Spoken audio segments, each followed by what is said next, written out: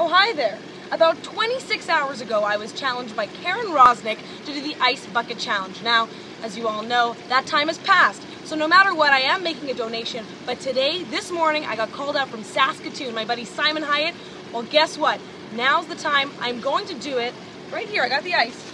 Check it out. I'm just gonna let it marinate in here a little bit. I really want it to be nice and cool for this challenge, because no matter what discomfort I feel from this ice being dropped on my head, it's nothing compared to those who live with ALS and their families and their support that really need your help. If you want to make a difference, the best thing to do is research, learn more, and as a journalist, I highly recommend reading other people's stories, hearing what they have to say, and making a difference your own way.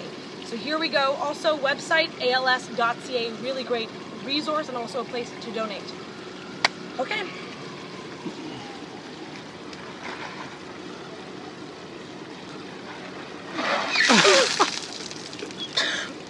Go. And I nominate now my best friend Chris Marie Pretorius, my brother Stefano Ponicelli, the man behind the camera Blair Horn, and also Tanner Gerwinski. All right, that's it.